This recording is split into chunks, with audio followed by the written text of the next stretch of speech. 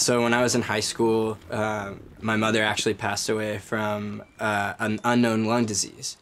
And when I was older, when I turned 18, I got my first tattoo in honor of her, and I named it, I put the second wind on it. It kind of just meant something that she taught to me and our family a lot growing up, you know, that you don't get your second wind until you give everything, until you totally die empty and put it all on the line. Then you get that second wind.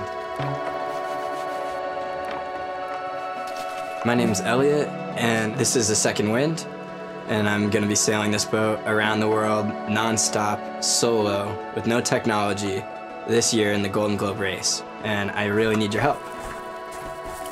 You know, this boat takes an insane amount of work, and there's been times where I felt so discouraged and broke and living in my van, or not enough money to buy paint. But then the world keeps providing and you keep providing, and I hope that this story will kind of show you that anybody can get their second wind in anything they're doing. When you're feeling totally low and you're covered in grease and dirt and your knuckles are bleeding or whatever, that you find your second wind, and this story reminds you to look a little beyond yourself and have faith.